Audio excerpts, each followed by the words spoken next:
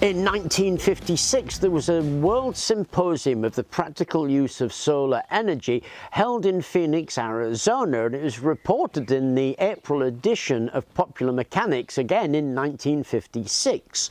And what they featured were a whole load of solar thermal devices. Things like solar cookers, solar ovens, solar distillation.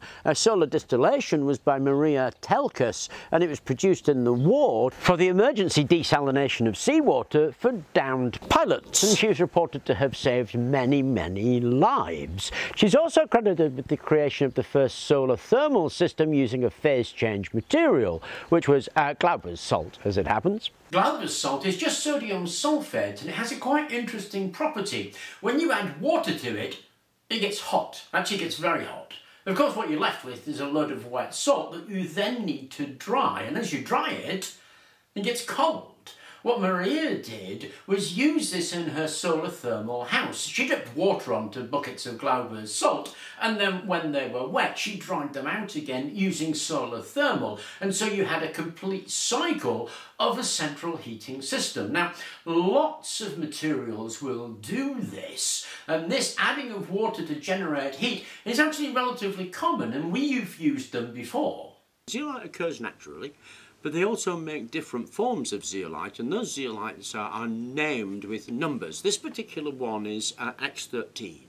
It's used, I think, for cleaning ammonia out of fish ponds or something like that, but it does have a stunning and amazing property.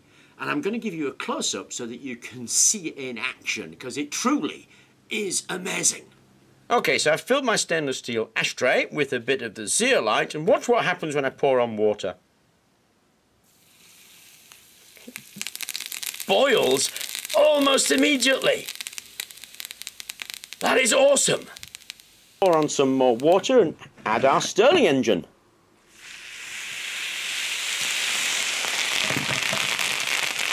Ow.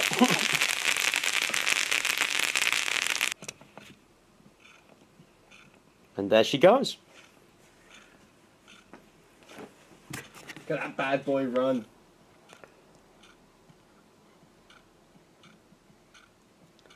What it is that when they're separate like this, they have a higher energy. When you combine them, the energy is much lower, and so that extra energy is given out as heat. And as I say, when you're dissolving things, actually that happens, you just don't notice it. But when we add this to this, which doesn't dissolve it, the water goes into the galleries of the clay, that extra energy is super, super noticeable. Of course, the immediate question is, can we do something with that? And I was thinking about it because there are some awesome things you can do with it. One of the things you can do with it is you can take this as a Peltier device. Find these in beer chillers, that sort of thing. And it's really good for when you have a heat difference, that is cold on one side and hot on the other side, it will generate an electric current between these two wires. So if we can get something hot and something cold, we can automatically generate electricity from it. So I've got one here, and I've got a little steel tin. Now this steel tins are battered about and it's quite dented, so a thermal paste would work really well. I'm going to use a bit of graphite foil as a thermal contact. So put the foil on there, put that on there, and we have a thermal contact. Now I'm going to add my dry clay into my steel tin. There we go. And we're going to add some water to that. So this is just clay and water. So we add some water to it, it's going to get hot.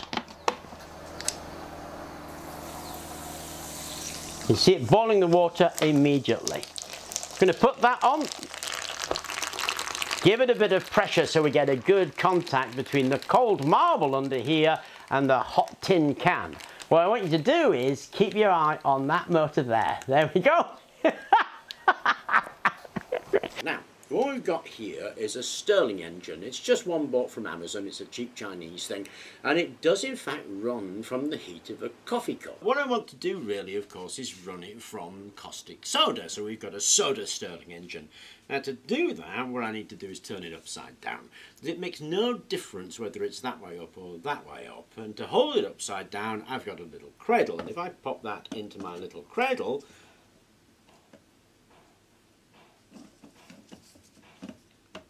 There we go. We can put a beaker on top, and now all we need to do is heat that beaker. So that will become the hot end and that will become the cold end, and to heat that beaker we're going to use this stuff, which is sodium hydroxide. Hence the gloves, incidentally. So we pop that sodium hydroxide in there.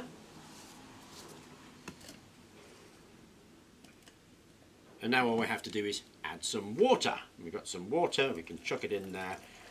And what will happen, obviously, is the sodium hydroxide will begin to dissolve, and as it does so, it'll get hot. I mean, it gets really hot, actually. It'll get hot as boiling.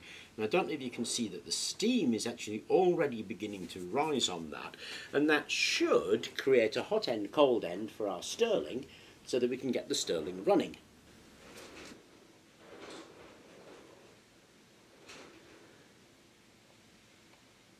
And there it is, my soda-driven Stirling engine working away. But that quicklime is a commodity chemical all in itself. You can buy bags of it if you want, or you can buy chalk or limestone and cook it. Either way, there's a ton of this stuff around, and it is a huge, very cheap commodity chemical that's produced in the millions of tons and has been since prehistory. This has been known about for at least the last 3,000–4,000 years, at least. Now, I'm interested in it because of that really strong reaction that we just saw. It is astonishingly exothermic. The reaction itself can get up to about 300 degrees centigrade, no problem at all. So we put a little bit of our quicklime into this here, and then add a few drops of water to it, and it will begin to get extraordinarily hot, and that will come off as a steam. You can already see a lot of steam being generated there, and if you're doing a large amount of this, you have to be careful with a wood surround, because it will burn the wood. It gets that hot. So it gets incredibly hot. Of course, what we've got here is a Stirling engine, and a Stirling engine is a heat difference engine. So we give that a few minutes to cook, and if the thing gets too cold, add a few more drops of water, then we can watch that Stirling engine run.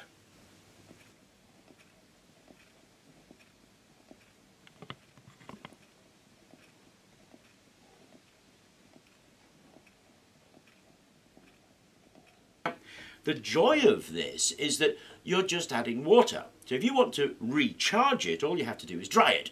Things like sodium hydroxide and zeolite will just dry in the sun, so you're effectively creating a solar heat battery that can directly generate electricity from something like a Peltier device. And of course there's no moving parts, so there's absolutely nothing to wear out, which is super cool. Now, you have to create that heat difference. You can have one side hot and the other side in the air, which is your ambient, and you'll get a heat difference. Equally, you can do exactly the same if you make one side cold. Now on this one, we're going to put this heatsink back on. This heatsink was part of the original fridge. There we go. Part of the original fridge.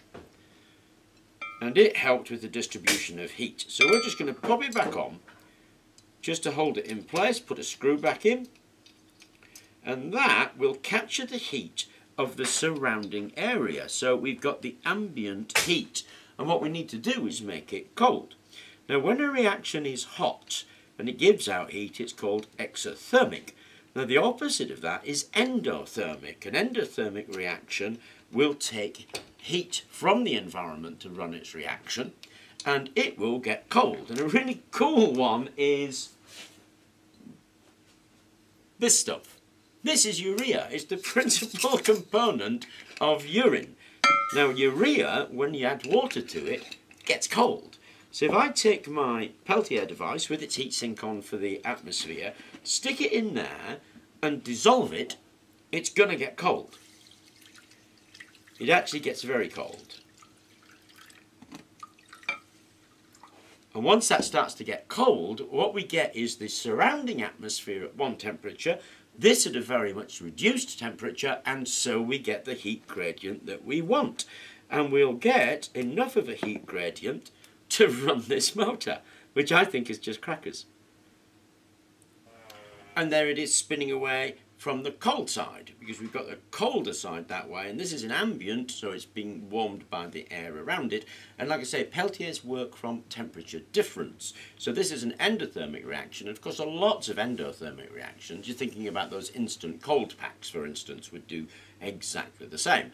And to restore this, dry it in the sun. So you should be getting the idea that there are lots of materials that will do this and lots of ways of actually using it. Directly produce electricity, move a motor, run air conditioning, run trains, just a whole range of applications that these materials have. But of course, each material comes with its own issues and its own workarounds and how to get the best out of it. And unfortunately, Maria Telkas's salt eventually started to rot the containers it was in, and so it was abandoned. However, there is a new kid on the block, and this has been called the Eindhoven heat battery. What the team at Eindhoven Technical University did was literally study hundreds of materials before they settled on potassium carbonate, because that can withstand the cycling and is readily available. First they mixed it with a carbon and probably graphite to improve heat transfer, and then they separated it into cells, creating a module, and stacked the modules up. Because it's inefficient to discharge the whole thing, you discharge it in parts, and a stack of modules can store something like 200 kilowatt hours of energy. The benefit here is it's completely lossless. If you seal those dry cells, nothing happens. They don't lose any of their energy. Once they've been wet and carted off, again, nothing happens. They've given up all their energy.